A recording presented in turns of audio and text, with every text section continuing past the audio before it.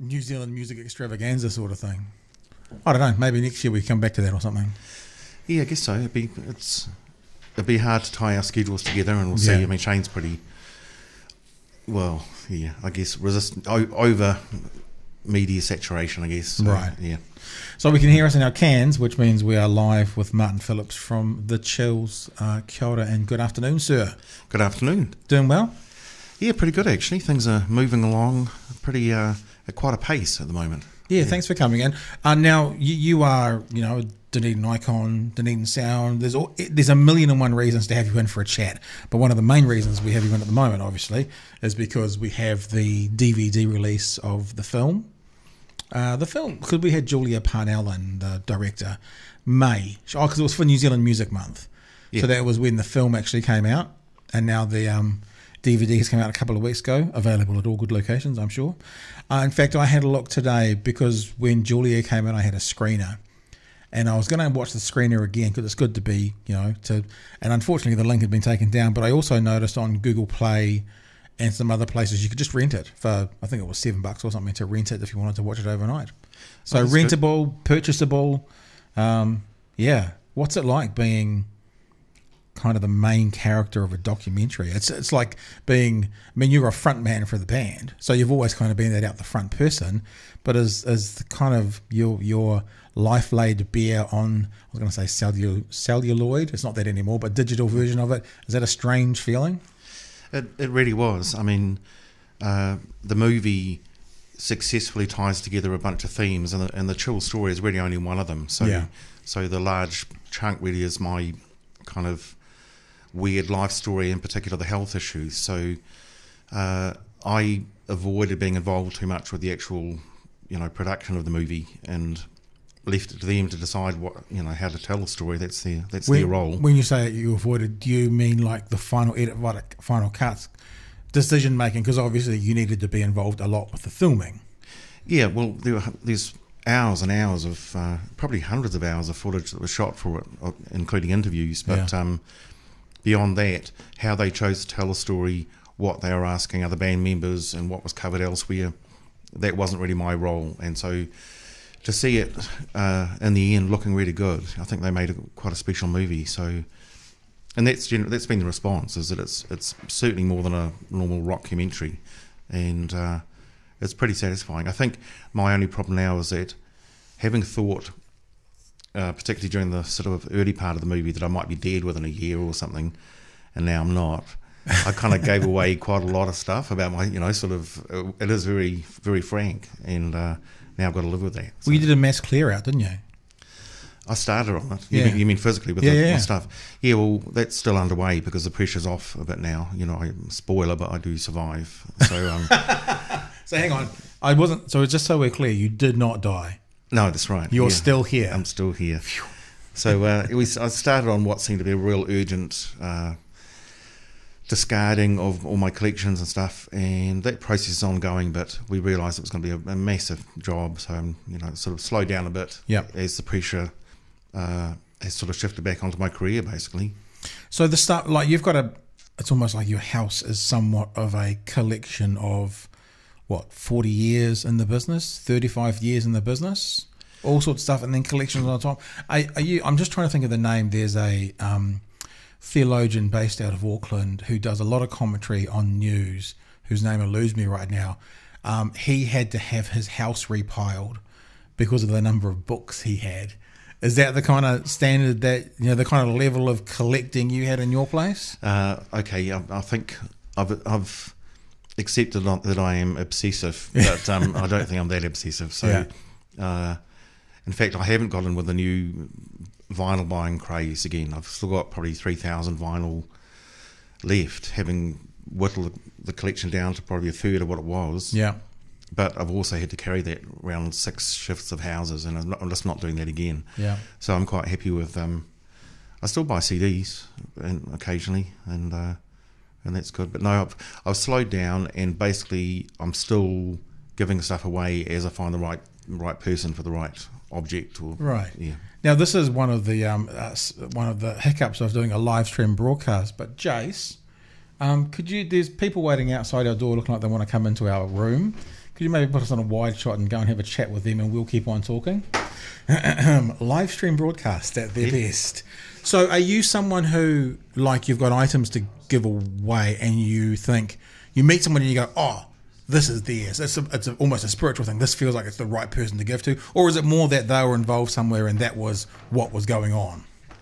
Oh, well, kind of a mixture, because if I find somebody who's actively archiving to a degree more than I can commit to now, I'll certainly be looking at, a lot of my collections will be going to either the Hocken or Toitu or Alexander Turnbull's interested, that kind of thing. That's a longer process, because we've got to really look at the legality of that and ongoing access to the public, that kind of thing. But, for example, a friend of mine on Facebook the other day was talking about Maurice Sendak, where the wild things are. And I suddenly realised I had a book of Maurice Sendak posters for things like book days in America and stuff. And I thought, okay, I love this, but am I ever going to really look at it again or frame the individual pictures, which is what I thought when I picked it up maybe 25 years ago. Yep. So no, there's a perfect person to hand it on to. So it's almost like, there's a belief amongst some cultures that we don't own the land. We're just looking after it until the next. It feels like that's what you're saying. This is something that someone in a better position or who can look after it better, it's good to pass that down the line so it gets looked after. Yeah, well, one of the themes in the movie that came up was I seriously thought I was going to have a family and kids to pass my collections on to, and that hasn't happened. So I kind of left with all the stuff, including a very good overview of pop culture, I guess more populist cinema, although there's a good degree of kind of like art house and stuff in there as well. But now that everyone's sort of shifted on to just sort of streaming and viewing online, it's kind of like it's an awful lot of clutter that nobody really wants to take on. Although I'm warning people, and it's coming true, this I can look through my collection, there's a lot of stuff which is just not available now anywhere.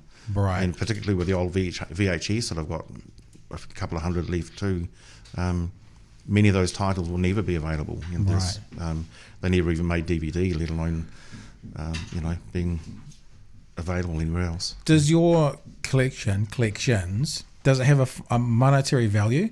Like if you were, okay, let's be a little bit dark. And so let's say that you had that 30% chance at the start of the movie that they gave you to passing away. Let's just say that had happened and you had passed away, and in your will there was all these things left over. Could someone have put them to auction and made a couple of $100K, or is it non-financially kind of rewarding collections? Oh, it's a real mixture. I mean, there are, particularly watching now the prices go up on pretty mundane sort of items, really, in a lot of way in vinyl. My collection is very valuable in that sense, but there's also a lot of one-offs which belong in one of the serious New Zealand archives, just so there is a copy in the archive. And just sort of things like clippings and posters and stuff which maybe of bands that nobody's really looking for items of, but it may be the only surviving artifact of a band that existed for a month in Dunedin or something. So So it sounds like a lot of these things that's moving on to our actual official repositories, museums and places that will house them for in perpetuity sort of thing. I think so. I mean, do you have one that you kind of go, one that you think about where you gave it, and that one thing that you kind of go, I'm so glad that this group has now got it? Anything come to mind? Well, not yet, because the process isn't quite done yet. Is there anything you're struggling to give away? Is there anything you think, how will I ever let someone else be the looker after it of that? Well, yeah, that's a problem, because I'm finding I'm sort of hanging on to stuff. I might watch this again one day, I might listen to that again one day, and of course that's, somebody pointed out, even my DVDs to be watched pile is more than somebody could watch in their life now. So so what, you've bought DVDs and haven't watched them yet? Oh yeah, my hallway is lined with the A to Z of ones that are yet to be watched. Wow. Although some of that is replacing VHS, or I've found the deluxe edition with a bonus disc of how they made the movie, that kind of stuff. So, and being sort of obsessive. I have to watch those before I can file them away in the watch. Does it annoy you when you've put time, effort, energy, money, whatever, into finding a film, and then all of a sudden you see it's on Netflix? Did that bug you? Because that happened to me the other day. Jermaine Clement's got a movie out where he is a single dad and an architect of twin girls in New York. So he's playing a Kiwi, but he's in New York. And I saw it on, I think I saw it on iTunes, and I bought it because I like the theme. I think the following month it was on Netflix, and I could have watched it for nothing for it's kind a of subscription. The rule I've found it's kind of the rule with iTunes. The week you buy the movie on iTunes, unless it's a brand new release, it'll go on Netflix the next week. I've had it happen to me like 5 times in the last year. Yeah. Yeah, well, I don't actually watch a lot of Netflix because, for one, because you've got 10,000 movies to get through. Well, that too, but my earnings are so sort of fluctuate so much. I've never been able to sort of commit to saying I can afford to pay a monthly fee for anything really. So I've only just had my first credit card for the last 2 or 3 years ever. Wow. So that's part of only the artifact. Plus also one example. A friend of mine had bought the original Roger Moore Saint TV series box sets, and of course they come online. It's like great, on Netflix or somewhere. Sold the box sets within a year. They've been taken down again, and now they're gone. Yep. And they won't be coming up again anywhere else. So, well, very unlikely. So it's these companies are warning everybody they're not your archive, they're not your library. We're a functioning business. We can't afford the storage for all the stuff. So, but most people are quite happy to kind of watch the amazing new TV which is coming out all the time, the amazing movies. Somebody pointed out, I think it was like 1950, or around the Academy Award movies, it was a really great year, and there's only like one of them available at the moment of the sort of 8 nominated movies. Right. Which is a really that's getting quite serious in terms of maintaining an overview of artistic culture. I guess you think about it as well from the musical side of things. I mean, everything's moving to Spotify. In fact, am I right that Apple Music is shutting down and they're going to a streaming service as well? iTunes is shutting down. Yeah, iTunes is shutting down as far as I'm they're going to Apple Music. But yeah, basically, you're not going to be able to buy music through Apple. You just have to pay a subscription and stream it. So very quickly, you're getting to a model in music where you're not going to be able to buy any music. That everything is going to be streamed, belong to someone else, and you're paying for the service. And it might be a nice thing though, because it might cause the resurgence in people buying CDs again. Because maybe if you want to make sure that you aren't at the mercy of the streaming service for pulling it down and taking it back up again, if you want to be able to know that tomorrow you can listen to your favorite band, then you'll buy the CD. Because I think the Beatles might be on Spotify now, but they certainly weren't for a long time. Yeah. So if you couldn't have gone out and bought it, or if you couldn't have purchased it, then much like these movies. Yeah, well, that would have been temporarily, if not permanently, lost until someone then put it up. There was the thing 2 weeks ago. I think everybody in the world rejoiced. There was a Tool fan because Tool's back catalogue was finally available on Spotify. It was like a massive big to do. It was released and everybody went nuts because Tool's got a lot of fans and they finally had their music available on a streaming service and they hadn't. So people were just rejoicing in the hills apparently. Also, it's things like the remix or the extended version or the bonus tracks and the rare outtakes. That stuff doesn't tend to sort of end up out there. It's the there was a story for one of my favorite bands. The B-side version that they released of a song before they re-released it fully. I prefer 1,000 times more. The drums are nicer. It's a little more organic, and so I think so the B-side version is the one I prefer, and it's the one I think on my iTunes library I deleted the one from the album and replaced it with the B-side because it's the one I prefer. And on iTunes, Spotify, you don't get that one. So I think one of my favourite songs of all times, JG, go to YouTube. I think it's called The Weather Episode, but if you look up Snoop Dogg, Dr. Dre, Crowded House. Dre and Snoop remixed Weather With You. Yeah. And they obviously turned it into their own. They rapped over the top. And I love it. But as you think, I don't think that's available anywhere. I don't even know how it got on YouTube. But it's on YouTube. So every now and again when I think about it, like right now, all I want to do is hear a little bit of it. And maybe if we can, Jace will find that for us. And I'm getting a bit of a double feedback. Stand by. It's just going to be... Let me turn off the music from the other channels. So then obviously remixing it. Yeah, I've heard this. It's very cool, and it's just you can't. I don't. Where would you? I'm 90% sure that's not on Spotify, but particularly with older stuff than this, you get into the legality, the copyright issues of perhaps the company was okay to let this happen as a weird B-side of a 12-inch remix release, never expecting that it was going to become digitized somewhere down the line and then forever available to anybody. So some of the real special stuff will just be caught up in a mire of lawyers at the moment about what's going to happen, and presumably will not be allowed to see the light of day. Well, the other thing is the way that the model has changed as well. I mean, I'm not involved in that industry, but I read a lot, and I see a lot of people talking, big artists talking about the money now is in touring, not in the album sales per se. And I mean, I know that we don't want to put out too many spoilers for your documentary because it's still fresh off the press. But there was I laughed.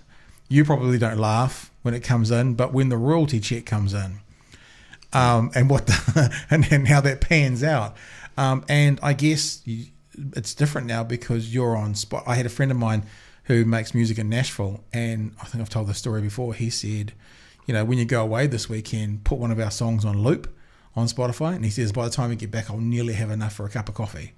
So playing 24 hours a day for 3 days, that might give them a couple of bucks, sort of thing. And I wonder if people like yourself and groups like yourself through that, not that you're obsolete, I was going to say through that era, you're in this era as well, but when we were talking about the focus of the documentary, the music that you've made, it was a different financial model to what it is today. So I wonder if there is a group of artists like yourself who are now suffering that they're still trying to kind of grasp back finances and stuff from then, but they've been moved into a new model, which basically kind of means they'll probably never grasp those financial rewards back. Yeah, that's very much the case. We're really involved with discussions at the moment about what to do, because we had by any standards, a really successful American tour earlier this year, but it costs an awful lot of money, and most of the dialogue about the stuff is Northern Hemisphere dialogue. People saying, "Hey, look, just get out on the road and tour." There's, that's your market. Well, that's fine if you're Northern Hemisphere, and in the case of the Chills, it's like a $20,000-25,000 to get us there. Just airfares, accommodation, paying people's jobs. So your first 10 shows pay for just getting across there, let alone anything else. Yeah, it's even worse than that. There are so many other costs with, immigration and that sort of thing. Oh, that's just choked on something. Sorry. The humbug. Yeah. Well, because even from my filmmaking knowledge, if you take any equipment with you, you have to get what's called a carnet, which says that carnet, ballet. To say that I own this thing, I'm taking it into the country to bring it back out again. So you can't swap all your lenses out. Yeah, exactly. And you've got to pay like a ridiculous. You've got to for certain items in certain countries, you've got to pay almost 100% of the value of the item to as a bond, and then you get it back. So you've got to have, if you're taking $20,000 worth of gear, you've got to have to pay somebody $20,000 and then hope that you get that back at the end, sort of thing. It's ridiculous, that sort of stuff. Yeah, that doesn't always happen now, but it's been great with the EU because in the 80s when we were touring, we had to do that through every country in Europe, and sometimes you couldn't even find the border crossing, let alone the office to get your paper signed in and out, and you could not leave a country that you had not entered with your carnet not signed in. So you were saying that you had a fairly successful tour of America.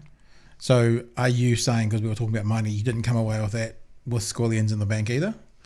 Oh no, not at all. So it was just absolutely touch and go, and you see even music fans online saying, "Oh, look, let's get over it. This is the new model. People are getting music cheap, and you should be happy that it's getting out there." Well, no, from our point of view, nothing's changed. It still costs an awful lot to buy the equipment, to record music. Sure, you can do it in a bedroom, but the bulk of the kind of non-programmed recordings you're hearing are still done in a decent studio somewhere. It costs accommodation. All those costs are there, and all of a sudden, your remuneration is pretty much non-existent. So there's how do you pay the bills? Like, have you got a mortgage and rates and all that kind of stuff? I've been paying my first mortgage for the last few years. And so how do you pay the bills? Where does that money come from? Well, obviously that gets a bit private. Okay, sure. But it's very close, and that's with royalties. And so, but I guess what I'm asking, without getting into your business, is that they come from your music? Is that where you pay your bills from? Oh yeah. And so that's enough to pay your bills, but you're living, as you just said, without taking on a subscription. It still sounds like you're living sort of maybe not month to month, but certainly close to the bone. Well, worse than that, because the point is, because I've still got I've cured of hepatitis C, but my liver is still, the function on 20%. We're still finding out what that actually means.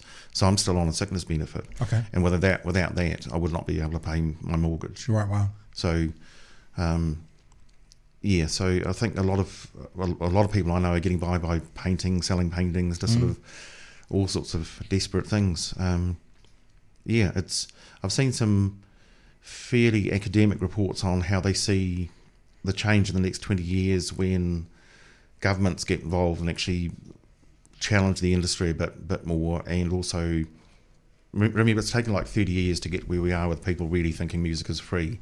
It'll take another generation for it to get back to where people valuing it. When you say challenge the industry, what do you mean? Challenging it in what way? Well, actually saying, sort of writing into a law that there must be some sort of better payment structure for like any other kind of employment situation. It's not enough to be paying people 0.0003 of a cent per whatever and making billions of it. I had a friend who worked in copyright in the UK. I don't know if this eventually happened, but there was I don't know how it would relate quite to music, but there was talk for a while in this office. This was like an official copyright office in the UK, probably a government agency, about a piece of artwork, so a painting or a sculpture or a physical piece of artwork. Every time it was sold, the artist getting a kickback from that every single time. I mean, you think about that, the painting gets sold once and then they get their payment and that's it. But there was this idea floated that when you sell it, there is a royalty that goes back to the artist each time as well, which I thought was interesting. It is. I really can't see how it could be policed, but you can understand why within 100 years an artist may go from typically not selling anything during their life to their work being worth millions. Oh well, also the number that they die penniless and then they're worth millions afterwards. Yeah. Well, that's what I mean. And their family should be getting something back from the same as anybody else who's worked hard at a career, hoping to support their family. But in terms of how that's going to be, what would be a fair model? I mean, I'm thinking about New Zealand music scene. I know a few people who are doing fairly well in the New Zealand music scene, but not many of them seem to be surviving just off their music.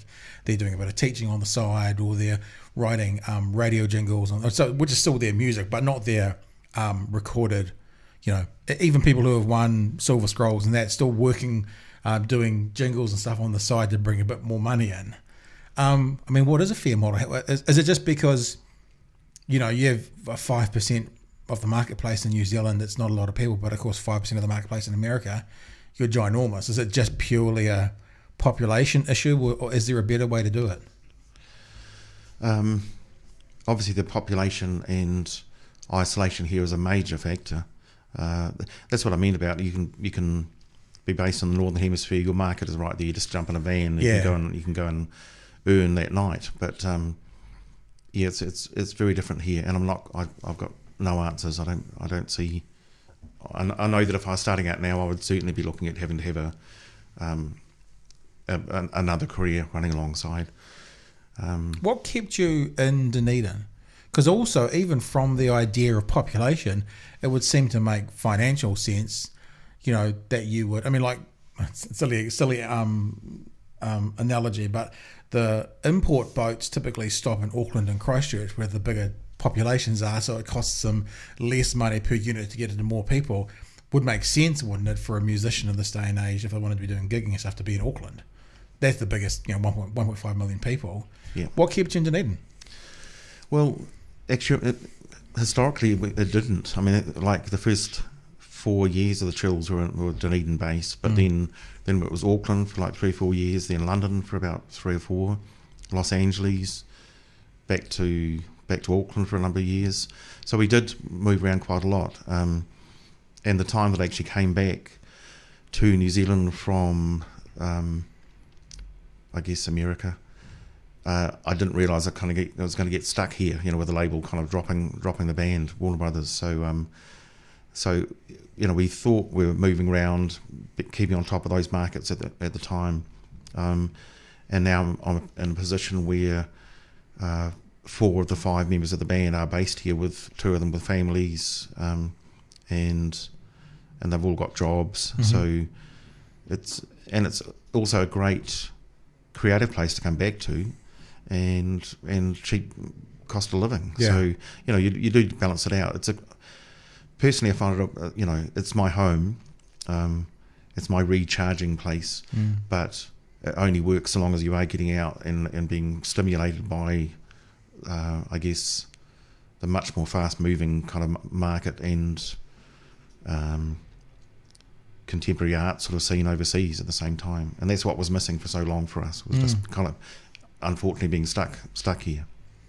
It's I guess part of the documentary tells the story, but it'd be interesting to hear from you, because like you say, the producers sort of had the narrative for this story.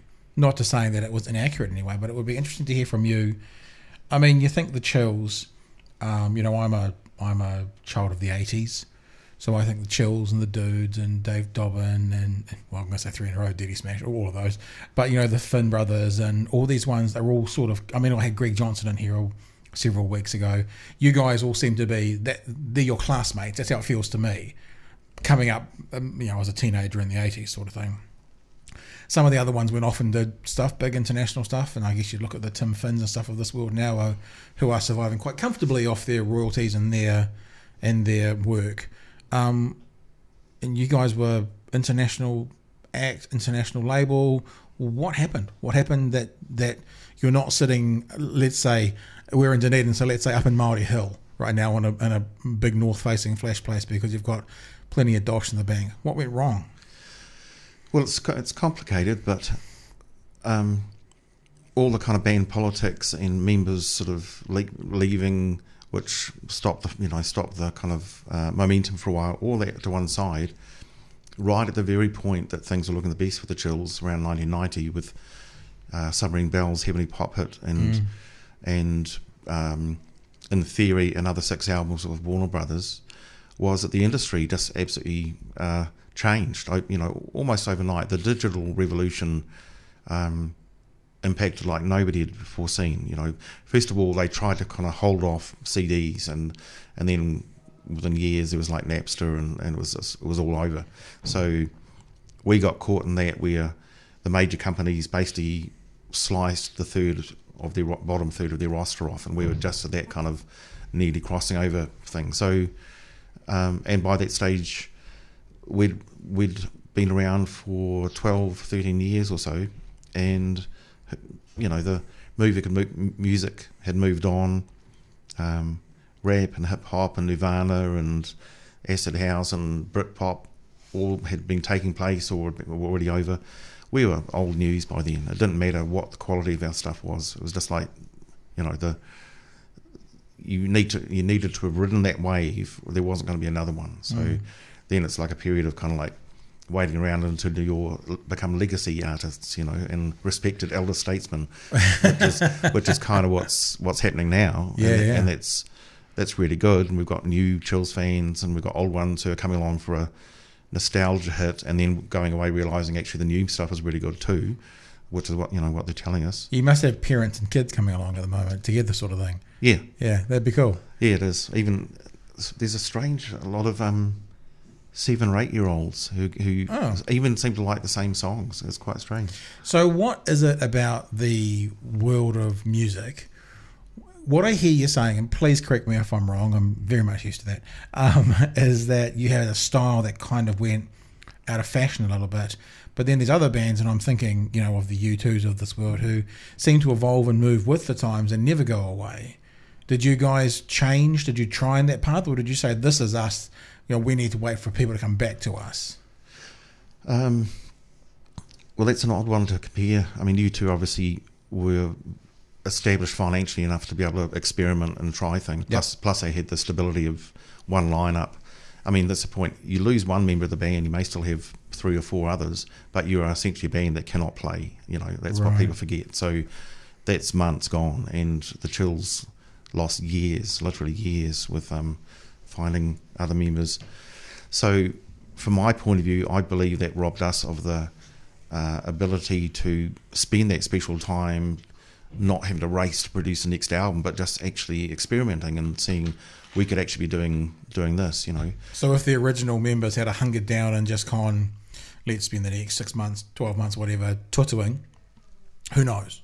Yeah, and also, you know, you look around what's going on, you think, I don't like that, I do like that. We don't want to do it like that, we can find a Chills way of doing that. In fact, you know, we've never really had the opportunity to do that, ever. It's just, even now, with Ollie, our keyboardist, being based in Wellington, we can only sort of get together for rehearsals for upcoming gigs.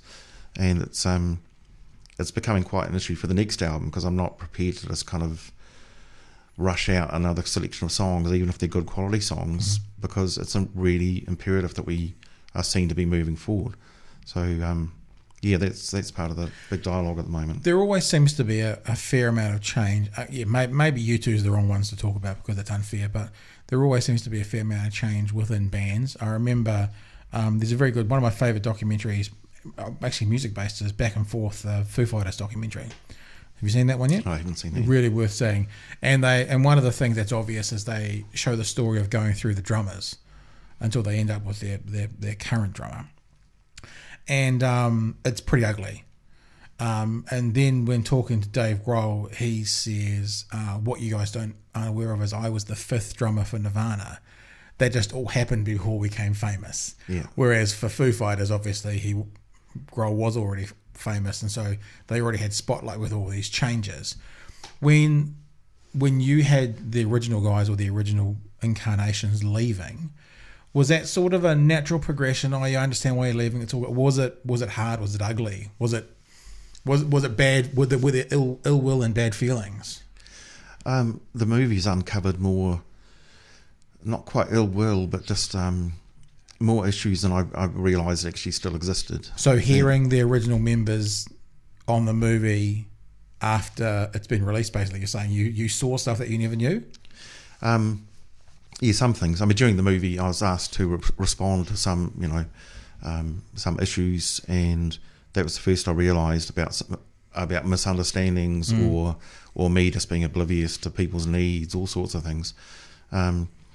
Remember with the Chills, the thing is, it wasn't like the one special band that then dispersed and it's been filling ever since. It's like there never was one constant band. You know, there was like bands that did certain recordings, you know, and then 3 years later, the next famous recording will be a completely different band, kind of thing. Is that a problem in the music world when there is a obvious leader and front man who seems to get, I mean, I guess it would appear to me, a lot of the focus and attention that the back 2, 3, 4 members aren't seen by the public is so important, so maybe it's easier to change them out, and it becomes, you know, I mean, like the documentary is called The Triumph and Tragedy of Martin Phillips, The Chills, you know, so it's The Chills, but it's still your story.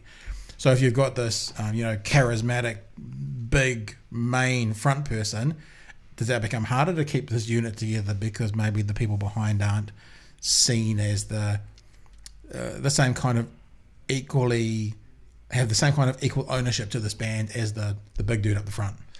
Yeah, very much, I think.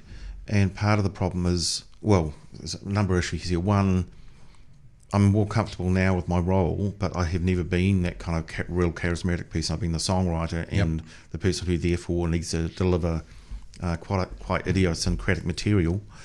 But even now, the band, you know, 20 years, 15 years, 10 years membership, people are still saying, oh, who's in the band now? You know, it's just like, okay, fair enough, you know, we're not sort of up in the, you know, on everybody's minds, but it's kind of disturbing for them.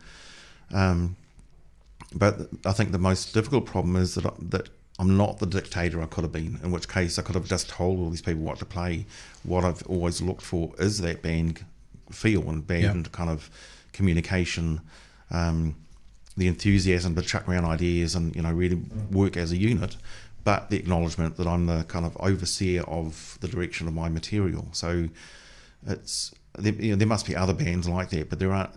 It's either one or the other more often. It's either the main guy and everybody does exactly that, or it's a team effort. Do you think, on reflection, that maybe a stronger hand, you taking more of a leadership role, might have? I mean, it sounds to me like the best kind of way bands would work would be in a collaborative team thing. But I guess equally, if you've also got someone saying you need to do this, that might work as well. Taking a stronger hand might have been a better outcome. Possibly, although then we go to my ignorance of how things actually work, and very rudimentary musical knowledge, whereas other people can say, well, there are other ways of doing this which are better. The trouble with the collaborative thing, it's we all know the bands we love work well. It's just extraordinary to see bands that do that. But I think more often than not, the other members have all got their favourite artists. They're quite disparate range, and you'll find somebody going off down trying to make it sound a wee bit more like their favourite artist, and so you'll end up with conflicting musical cliches. Whereas you've got quite a clear vision for what you want. To a point. Yeah. I'm better at knowing what I don't want, which is I don't want other people's musical cliches coming in. That instantly makes us sound like Tom Petty, or that instantly makes us sound like we're trying to be the Cure or something like that. It's like, no, good bands, but that's not us, and that's been the constant battle, and that can really niggle at people too if they've finally got the courage up to put forward an idea and I just say, sorry, that's straight off that album. It's so it's tricky. The doco, I think I said to Julia, the director, when she was in, that the very first scene with the new, and we can say this because it's in the shorts as well, about you've been given a 30% chance of death. So I guess you could say a 70% chance of life, which may be a nice way of saying that. Yeah. But a 30% chance you'll die was very confronting at the start. Well, just to clarify that too, it's 30% chance of being dead within the next 6 to 12 months, which basically meant 100% chance of being dead within like 2 to 3 years. If you didn't stop what you're doing, it wasn't just. So it basically was a death sentence if you didn't address it. Yeah. And the death sentence is, you got a 1 in 3 chance it's going to be only 6 months. Yeah. The 30 was just sort of that it could be much sooner than we thought it was going to be.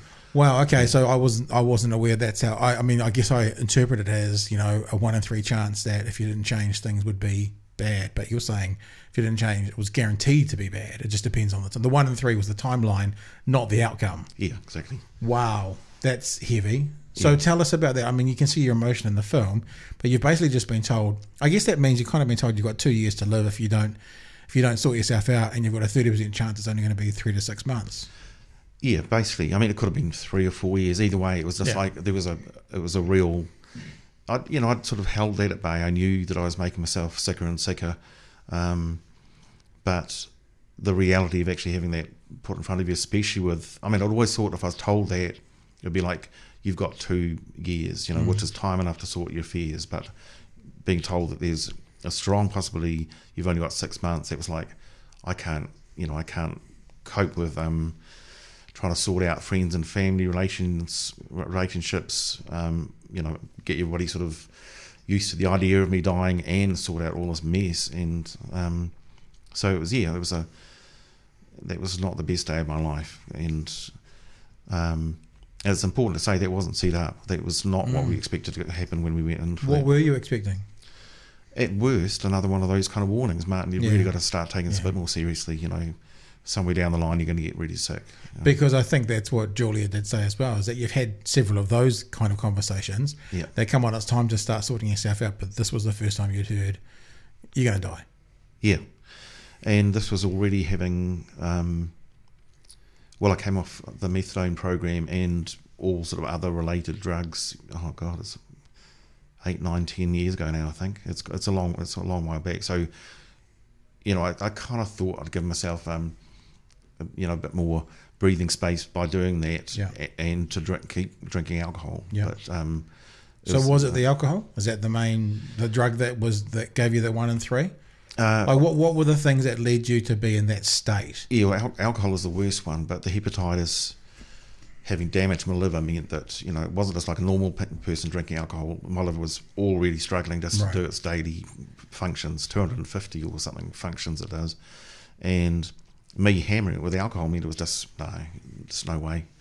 So I'm never getting back that 80% of my liver that's gone, you know. It's just, so it's seeing what the other 20 can do and for how long, but yeah.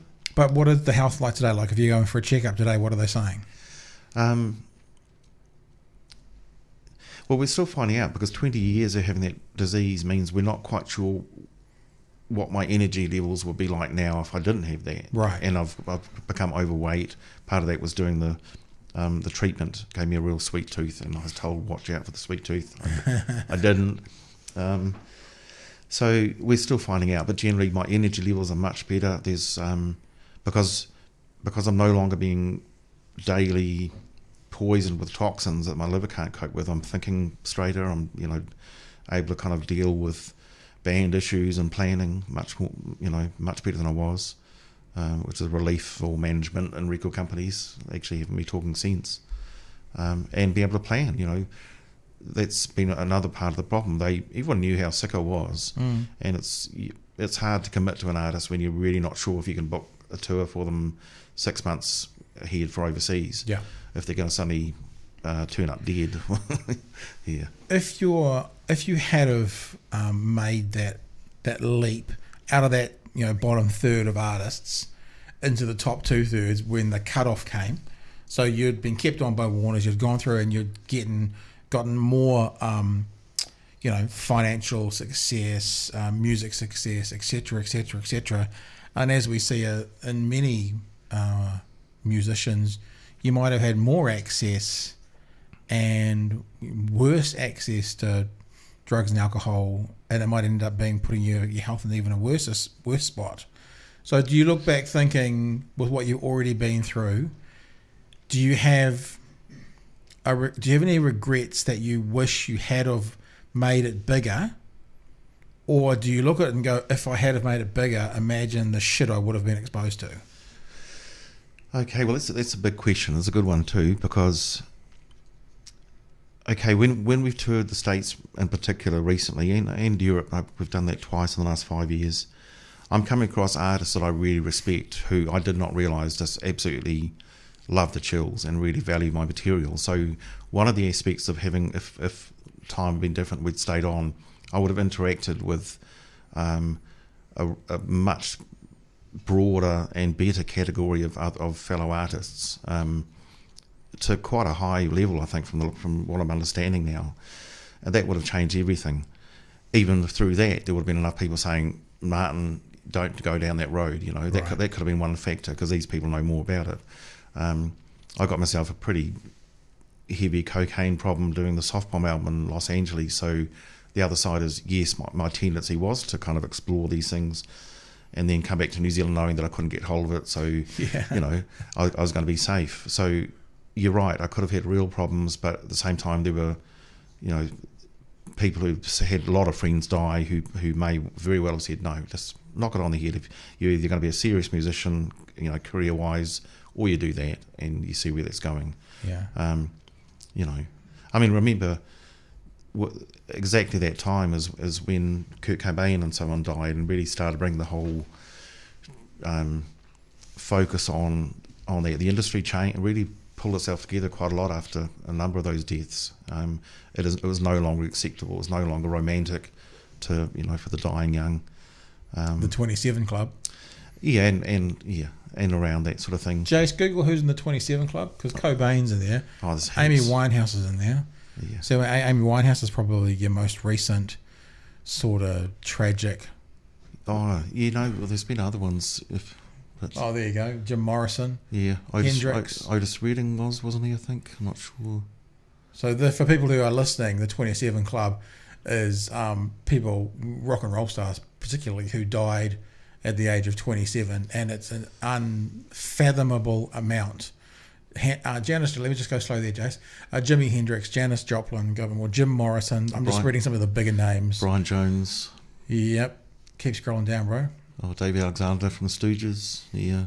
So many of Chris them. Bell, big star. Yeah. And I'm pretty sure Amy Winehouse was the last. Scroll to the bottom, see if she's the last addition to a very long list. Well, maybe was she? Maybe she wasn't. I thought she was. Oh, it's not in any order. Oh, there it is. Yeah, I mean, I love the. Oh no, it's not in the order. Okay, I thought it was. I thought it would have been in there. Yep, she's Amy. Oh, it's probably alphabetical. And there's been good talk about why this is the case, and I think they're right that people have gotten to music in their teens or early 20s. That's generally the stage they're reaching where it's kind of like either the fun's gone or people have moved on from them, or it's kind of, the pressure is coming down to reinvent themselves or something.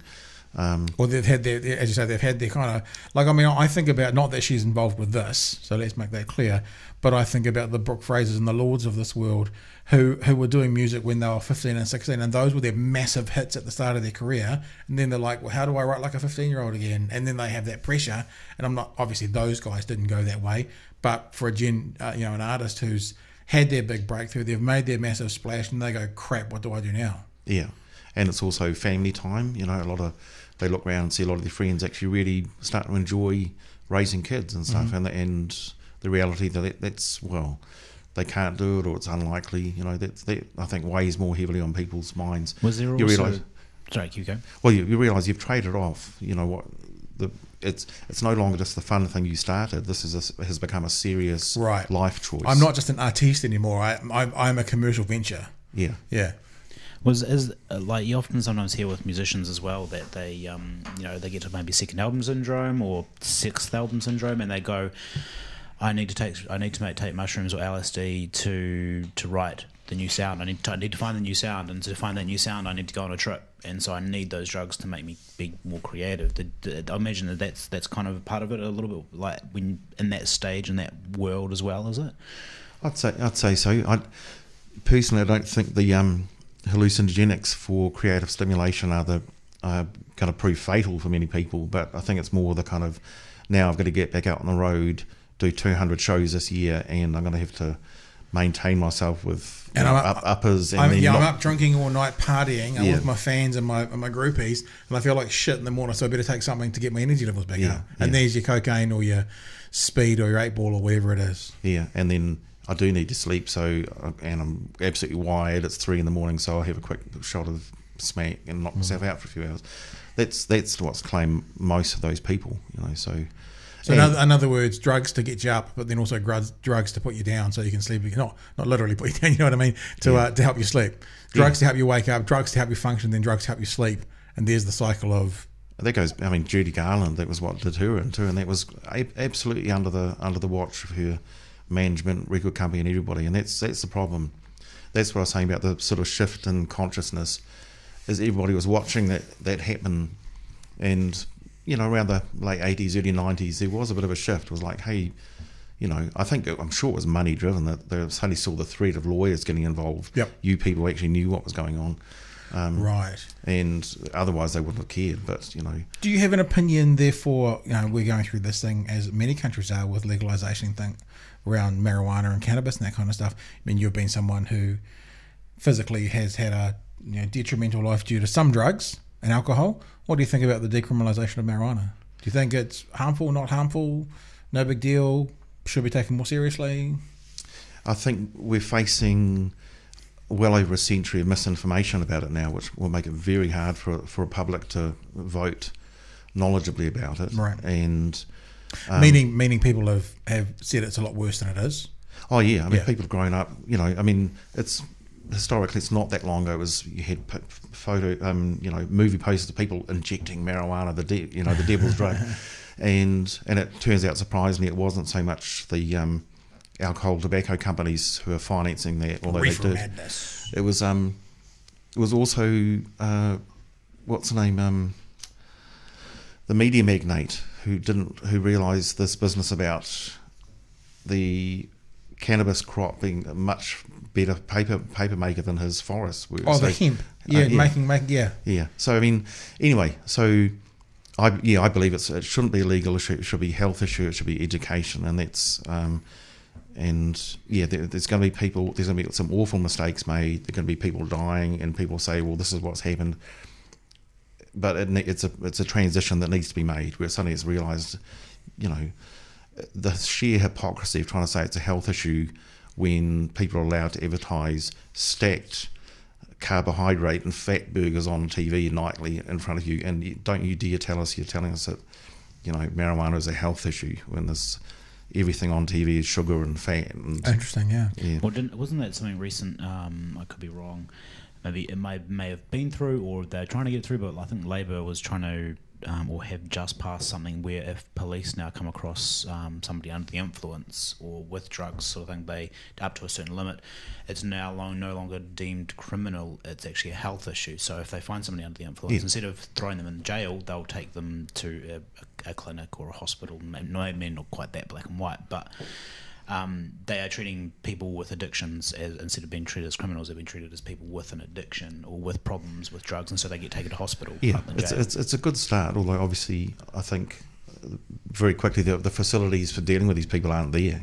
So that's the other trouble. I think the idea of medicinal cannabis as well. We had the New Zealand Film Festival a couple of weeks ago, and so we had a documentary maker who did the Helen Kelly documentary. And Tony is Sartorius, and watching her towards the end of her life saying legalise my cannabis, and the government saying no, it's like, okay, come on, at least from my perspective, I mean, medicinal marijuana, medicinal cannabis, CBD, that kind of stuff, should be done, right? And then if people need it, the doctor prescribes it, like far more serious drugs they prescribe now. And from there, I think that's what happened in California. About mid-90s, they legalized medicinal, and then that actually gave them the data they needed to have the conversation around decriminalising all of it. So, I mean, I don't know what the question is going to be at the next election, but I hope it's got to do with decriminalising of medicinal marijuana. Yeah, that should have been done years ago, and also this whole thing. There's been enough serious research and papers done proving that the big pharmaceutical companies are maintaining disease. They're not trying to cure it because the money's there. And so, again, sort of, how do you can't trust them. So, I don't know. It's going to get very complicated. So, well, it's like in this day and age, they talk about, back in the 50s, 60s, 70s, whatever it was pretty easy to change your car's spark plugs and change all yourself at home, whereas now you kind of can't do that because everything's electric, and it's almost like there's an inbuilt time period that car will last, because of course the manufacturers want you to want your car to they want your car to break down, because then you buy more car. So just like if you have a wonder drug that stops someone having the flu, then of course you want millions of people to have the flu so you can make money. Yeah, well, was forced obsolescence, and it's a big thing within electronics. Obviously, you just have to look at your phone to realise that it starts to get slow after a few years, and then it stops working properly, and so you have to go buy a new one because they want you to buy a new one. If they could quite easily make one that lasts for a long. Look at the old Nokia. 20 years ago, the technology was there to make the Nokia 3315, and that thing. These stories of them being dug out of the ground with still 50% charge on a battery, encased in concrete. The technology was there. Underneath dinosaur bones. That's how old they are and how good they were back then. But remember, it used to be a common phrase in ads on TV in the probably 80s or even 70s, a spin-off from the NASA space program. It was kind of like the technology has now reached you. And the fact that phone screens still break when you drop them, I just don't buy that for a second. I think somewhere on something that's been sent to space, there was some glass that would not break. And it's probably could be made quite cheaply now. So the best one I ever remember about those is there was a certain pen, and it was like, this was invented by NASA to be able to use in 0G, right? So you didn't need gravity for it to work, and so they talked about, so you could write upside down with this pen. And of course, the Russians came out and they explained that they just used pencils. Oh, okay. Yeah, that's actually, right. And So their solution there was is pencils. actually an urban legend. Graphite pencil. There's two parts of the story. Graphite is actually really dangerous to have on a spacecraft because the graphite and the pencil can short out electrics. It wasn't developed by NASA. It was developed by the Fisher Pen Company. Yep. They did spend millions of dollars developing it, but it was private funding.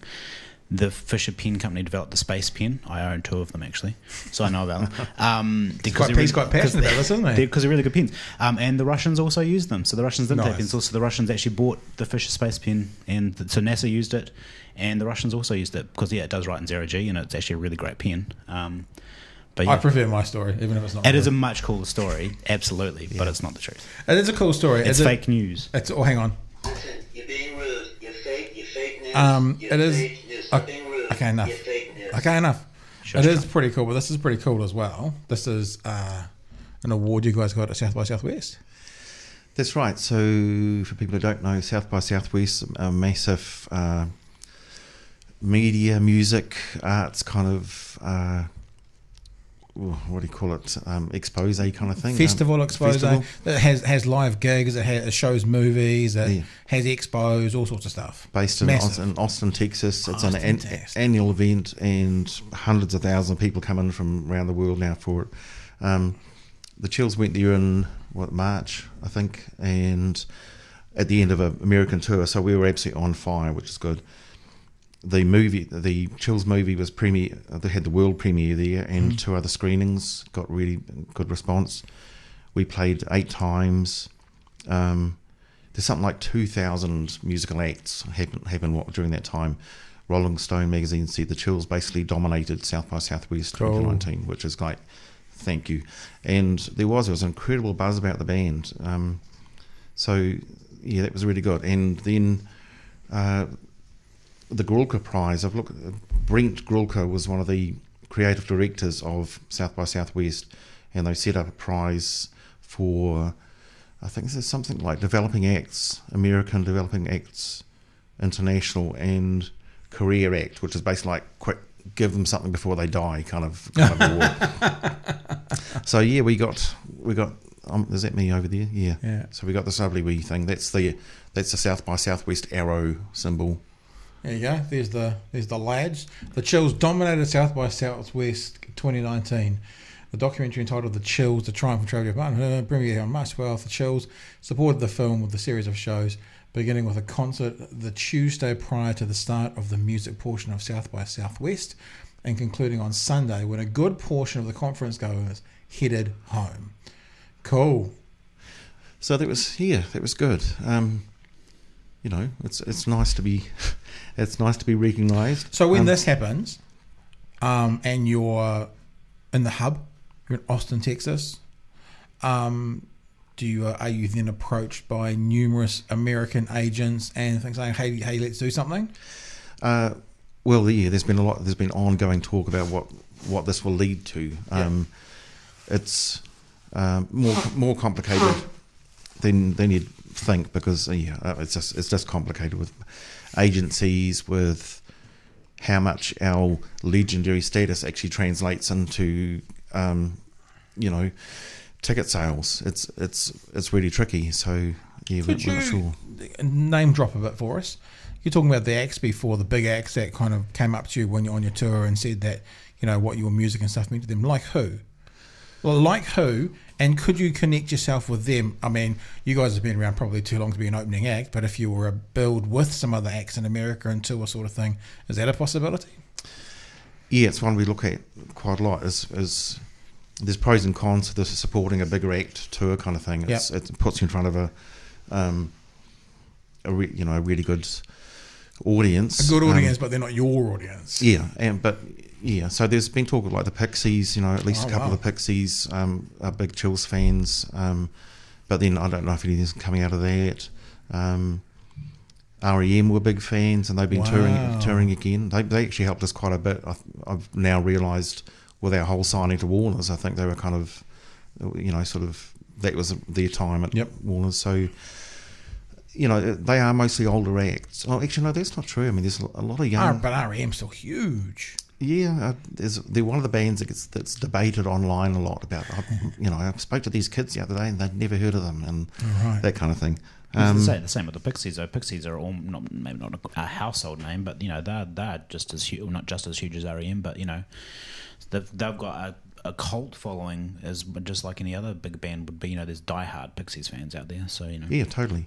So I mean, that's the kind of band I'm talking about. That well, we knew about those ones, but there are other bands, other artists that I'm just surprised. Odd things come back. Somebody was a friend of Bruce Springsteen's and found that he had Submarine Bells album. He'd been thrashing that. This is like years ago. So I don't know. These wee things come back. He suddenly realised it's actually a much smaller world than you realise it was. That there are people in the music industry who obviously will know this person because they work with them every few months, and they said, "Oh, have you heard the Chills from New Zealand? You might really like it." So that's been going on for 30 years now, and of course that's really spread. So, do you think, for you personally, you'd rather have Bruce Springsteen thrash your album or 10,000 people thrash your album? What do you think? I don't diss Bruce Springsteen like some people do, because I think at the end of the day, it was more just a big name, like knowing that the Pixies, knowing the REM, gotcha. A big name or a big audience. Would you rather have the professional? Would you rather have the admiration of your peers or the admiration of millions of fans, sort of thing? I guess is more the crux of the question. It's not even a simple question, because if we're talking about, well, those fans actually, are they just like fly-by-night kind of like trendies who are going to abandon you a couple of years because they just picked up on one song they like, then bugger it, no, they can piss off. I'll stick with the people who actually really know and can see the quality of what we're doing, and we'll speak about it. So that's probably me with a lot of bands. I'm that guy that gets that one song. Yeah. And then I'm a huge fan of this band, but I know one song of them or something. But yeah. Hey, speaking of Spotify, this is a question I've always wanted to ask an artist, right? If Jace goes to Spotify right now and brings up the Chills, don't put it on the screen yet, Jace, brings up the Chills page, do you know what the top 5 songs will be? 1, 2, 3, 4, 5? Or can you have a bit of a guess? Oh, well, it's going to be Heavily Pop Hit and Pink Frost alternate. All right. So it's usually those two. Then it gets actually more weird than you think it would. It should be, in theory, Love and Leather Jacket, maybe Rolling Moon, but then we find things like Warm Waveform off 2 albums back suddenly creeps in there. Let's have a look, Jace. Can we have a look at the top 5? According, like, this is right now. Do you know this change around the world? Like, with the top 5, if I was sitting in Los Angeles for the Chills page, be different from the top 5. Like, is there a different algorithm for New Zealand? I think so. There is. I think you can find an international one as well. Right. But I think what we see here is. I probably should have asked you. Have you got Spotify? Can we have a look what it is? So, what's the top 5? Oh yeah. So Pink Frost, Heavenly Pop, I love it. So you said Lovely Leather Jacket. Yeah. What's Pink Frost 13? Is it like a remake? Yeah, we were playing it quite differently and recorded it as a B-side just before 2 albums back, just before Silver Bullets and Kaleidoscope World. So if you had, the opportunity to just play one more song for the rest of your life, forget why the reason we're being silly. You could only pick one. What would you pick? Well, Pink Frost, because I mean, imagine having to play some bloody novelty song all the time, but Pink Frost is still an absolute joy to play live. It's got a great atmosphere to be part of when it cranks up, and Heavenly Pop Hit is basically hard work. It's a really powerful song, but it's also really demanding. It's me singing at the top of my range right through, blah blah blah blah blah, and Leather Jacket. It was of its time. It's great glam thrashy thing, but Pink Frost is a really special atmosphere. So looking at the banner at the top here, is this the current band? No, it's not. No, because for a start, it doesn't have Erica. That she's in that photo, but she's been chopped off. Right. And James at the end has just left the band. We've just got in Callum Hampton now. Let's hear a little bit of something while we chat, Jace. You can just be underneath us if it gets kicked off YouTube, so be it. But this is now. So I was going to ask as well, who owns Pink Frost? Do you own Pink Frost? Does the label own Pink Frost? Who owns the actual song? Like your back catalogue. Do you own it, or do the labels own them? I own the songs, that I wrote. Yep. And in that case, Terry Moore, the bass player, owns a bit of it because of some of the 2 intro parts. This is still with Mushroom Publishing, I think, and Flying Nun. Some of the latest stuff is with Warner Brothers still. The most recent albums are with Fire Records in England. So because you had a 6-album deal with Warner Brothers, but when they quote unquote drop you, harsh word, I'm sorry, does that all go away? Or like if you make an album today, are you still do they still have rights to it? No, I see what you mean. No, it was kind of they had the option for continuing down and getting new Chills albums, and they chose not to continue their option. So right, that finishes it. Give us a little bit of Heavenly Pop Hit, because I have to say, for me, this is part of my, formative years. Just even that, and that's so recognisable. Yeah. And the video was shot in Ireland, not New Zealand, as people think, because we went out of our way to find. We were rehearsing for the world tour there, and scouted around to find New Zealand-like scenery. So yeah. Which actually wasn't that hard in Ireland, southern Ireland. Yeah, good music video. There's a goat that turns up somewhere in this video. There's a wild goat that was wandering around the set, just out of the blue. Yeah, nearly got coaxed onto the bus. I don't know why people were trying to coax a goat onto a bus. And what stays on tour? Yeah. What happens on tour stays on tour. Yeah. And I nearly got washed off that rock. Seriously, when we arrived there, they'd scouted out the day before. I was the first to look over the cliff face. Yep. And the first thing I see is this whopping wave go over the rock. So I see that rock. I just watched go underwater, and we watched for another 10 minutes. No big waves. So I went down there and did my singing, and it was kind of like a few takes. Right, cut. We got that, and I turned around and into the bay came in this wave, and I just said, "There's no way I could have got back up fast enough." So I said, "Just film," and I waved my arms around, and this thing came up right up to my sort of above my knees, nearly washed me off a rock. Did it make the cut? I'm trying to scan through. I'm not sure if that's. I don't think it did. I think that actually sort of like wound down their cameras. No. And it was kind of yeah. Looking back on it, obviously, there's a lot of your life, which many would see as, I mean, as you see in the documentary, sort of heavy, and maybe even some people might think it's slightly sad. I'm not saying that it is fear or anything, but you must have had some pretty amazing experiences as well. I mean, even the story you just tell now about making that video, it's something that I just kind of, it sounds like you've had an amazing journey so far. Oh, yeah, absolutely. I mean, that's the thing. I wouldn't, despite the ups and downs, and the long dark period during the sort of the early 2000s, late 90s, I wouldn't change any of it really, because it's brought us to where we are now. And so you are a product today of the past you've lived, and you're happy with the product today, meaning you personally? Yeah. I think there's a depth to it, and an understanding of people's ability to fall into and rise out of dark situations that I would not have had if I hadn't been through it myself. And obviously that means my next question is a ridiculous question. Would you change anything if you could? Because you've just said the person you are today is because of all the experiences you've had. But looking back on it, is there anything you kind of think, well, I would tweak that, or I would tweak that? Is there any little things along the way? Or if you could have some knowledge passed back to the person, is there any little things that you kind of go, what would have happened if I could have ABC? Yeah, well, certainly. I mean, I've been asked the "what would you tell your 25-year-old self" question. That's a much more professional way of saying it than what I just said. And I would trade off this knowledge of the darker areas, because I wasted so much time down there, for me going back in time saying, Martin, it turns out you are not immune to drug addiction, as you kind of think. At that time, I'd tried everything, and I thought, that was how it was going to be. I didn't realise that your brain doesn't forget that there's a button you can turn on that makes you feel good when you get into a dark space. It's fine when you're powering along and things are going well, but then when you get dark, you've still got that knowledge that you can just go off and take something. And so if I could warn myself, feel free to do a wee bit of dabbling, check out the major drug groups, but be very, very careful, because it's gonna detract from your ability to create.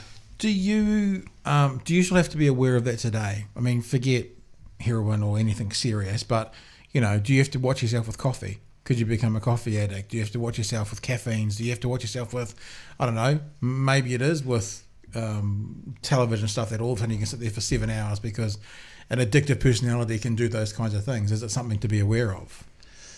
Yeah. I think I'll always have to watch out. Luckily, I avoided caffeine because I think now if I spoke to a therapist, they'd say it's because you got quite severely burnt by a boiling water jug falling off a stove when I was about 4 years old. Right, wow. And I just have avoided tea and coffee for most of my young adult life, and then I started seeing the impact of caffeine on people actually having migraines when they couldn't get it, so quite happy to do without that. Smoked probably all of one packet of cigarettes over my adolescence, never went back to that. But yeah, as I said, that knowledge that you can fundamentally alter your state of mind on the spot was something you can't unlearn that, so I've got to be careful. I mean, I would never, not that you're comparing, I would never put my story up against yours for addictions, but, I've had my fair share of struggles with various addictive things, and I remember sitting with someone once talking about it, who was trained in that area, and who was also had addiction issues, and she said very clearly, and I really like this, I think about this a lot, that her addiction is always in the car park doing press-ups. In other words, it's always right there. It doesn't go away. It's still in there, and it's doing press-ups, meaning it's staying strong to try and find a space where it can maybe creep back in again and so sort of take over. It might seem a bit dramatic, but I love that vision of my addiction's in the car park doing press-ups. Be aware. Yeah. Look out for it. Strange triggers. I woke up a bit earlier than I normally would now. Not long ago, and thought, why am I feeling so excited? What's happening today? And I realised, well, nothing is. But this is the time you used to wake up on a certain day of the week when you knew you were about to go out and score some drugs. Wow. And even though it's too early for that, this is where you'd be getting up and you'd be starting to already get your syringes and everything in order in anticipation. And that's nearly a decade. That's over a decade now. Wow. Back, and I suddenly realised, wow, that's still just waiting there, and it got me thinking. So if I did follow that through, do I know anybody these days? And it was like, no, you don't. And that's really... So you're saying you're just playing the game in your head, you weren't actually thinking about it seriously? You can't go, if I wanted to, could I? Yeah, I was thinking, if that's still there trying to drive me, do I actually have the means of seeing that through? Luckily, no. So actually, even though the addiction is doing press-ups, actually, there's no, to follow the analogy, there's actually no gym to work out in. There's nowhere for those press-ups to matter.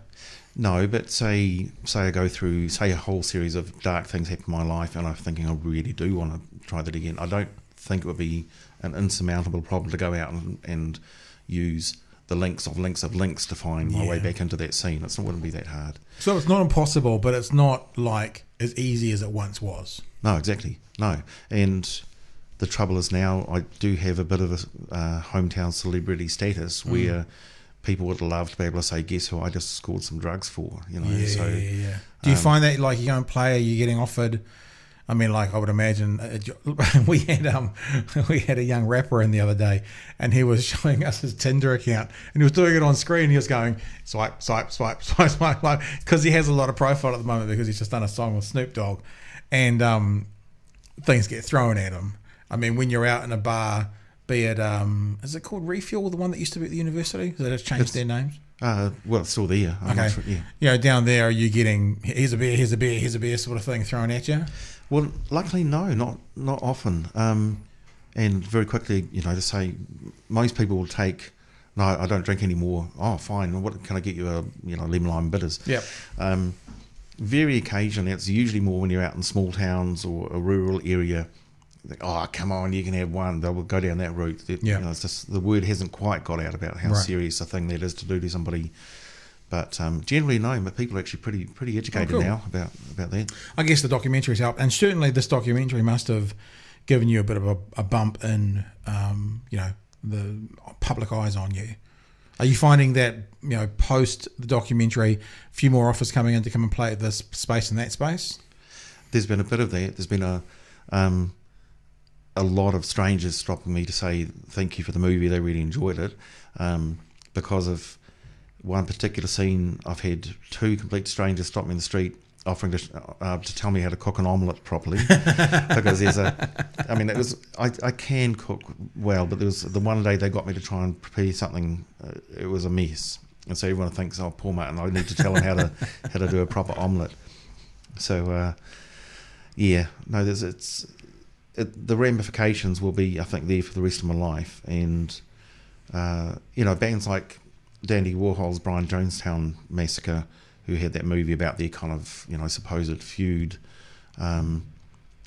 that altered the trajectory of both their careers forever, and it's still being discovered by people, I think 20 years later or something. So that's what's going to happen with this, because it's a powerful movie that is going to keep finding other people, not just through the band history, but through the kind of, it's been used now as a tool in hepatitis C awareness, and just different aspects to it. So it's good.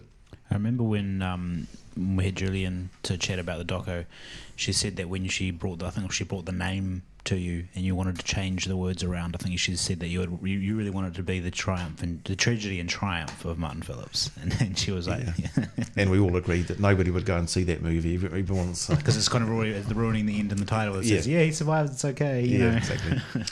With so much change in the band, and with so much coming and going of the other members of the band, why still the Chills? Why aren't you just performing as Martin Phillips? When our drummer Martin Bull died in '83, we briefly thought we'll leave the name The Chills with him, and became A Wrinkle in Time, named after a children's science fiction book, for one weekend, and everyone called us The Chills anyway. Since then I realised that these people have all worked hard to establish basically a brand name, and it would be really foolish to abandon that now. It doesn't matter how good solo stuff I would do, you get a third of the interest that you do in a band, because there's something about it that people just like that concept. Because what was it? It was she had after 9/11 they changed the name to Pacifier. They went to US, and it was like you see interviews with John Toogood, and he's just like, is John Toogood? Am I getting confused with that old broadcaster? Selwyn Toogood. John Toogood. He was saying it was like the biggest mistake of the band's thing, changing their name and trying to make the US market at the same time. And it's just like so it's a brand. And you're acknowledging, and that's one thing that came out in the movie as well, is despite the odd bit of antagonism in the past or misunderstandings, all the people approached were really proud of being part of it, and they put some solid years of their young life into establishing this thing. So I don't want to do that. What I did try for a while when I started doing more regular solo stuff was having Martin Phillips and the Chills to indicate the band were an entity in their own right. To be respected. That completely backfired too, because it made it actually sound more like I had a pickup band, you know. So we got rid of that. It was the Sunburned album in '96 was Martin Phillips and the Chills, and now I know I should never have done that. But So where to from here? You're basically saying your health is okay. There's still some unanswered questions, but obviously you didn't die. It's a good thing. And every tour subsequently, particularly the American one, has proven that I can not just manage it. My voice is better than it's been probably in 20, 25 years, I think. And so now, it's choosing from the offers and trying to be very strategic about what we do with our energy and our limited time as a band, because as I said, everyone's got jobs. We're not at that position where they can throw them in, and we'd like to step up to the international festival circuit where you can actually do 3 months of festivals and live the rest of the year. Is that still the dream? Like, if you could wave your magic wand, that you'd be living comfortably off music and music alone, and you'd have a full-time band with you? Like the Chills would be full-time? Yeah, that's what we sort of need to aim at, or we've got serious questions about the scraping together of funds every time we try and set foot outside the country is just ridiculous. So there's more pressure on me to go out and do solo gigs internationally, but I can do probably less than a third of my of the Chills catalogue solo, and I don't believe it really kind of it doesn't really promote the chill side of things at all. Yeah. It's almost a different crowd. It's the people who want to sit down and experience with me as a songwriter, and not the same people who want to come out and rock to the chills. Yeah, there's a crossover, but not as much as you think. Right. So, a lot of questions at the moment, and even people in the industry that we're talking to really are kind of throwing their hands in the air, saying, 4 years ago I could have told you what to do with social media. Now I really don't know, and it's become so fundamentally important even to get accepted on a festival. They won't look at your legacy at all. They'll just check at Spotify. No, Really? yeah, just like that. Number of plays, Number not of enough. plays. No Yeah. thanks. Yeah, Wow. and it's done that quickly. So that means really investing a lot financially as well into social media and just getting on top of that. And so there's a lot of uncertainty. It's kind of weird. We're in a position where the band is being acclaimed as one of the kind of surprising success stories that to actually come back with quality music is much more rare than you'd kind of assume. There are a lot of bands reforming, but to actually have music that people say is the equal of past, different but equal. The band is firing on all cylinders. We're not getting out there kind of like grinding out a few hits and looking at our watches. All really good acclaim, great reviews.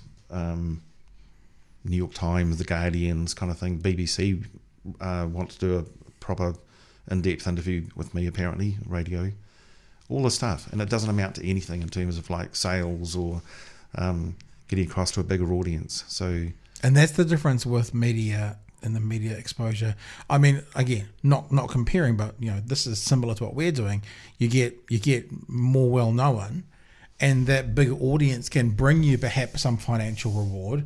But that process of becoming more well known, whether it's on the BBC or whatever, is not necessarily the way to earn money. It's the byproduct of growing beyond that, thanks to that.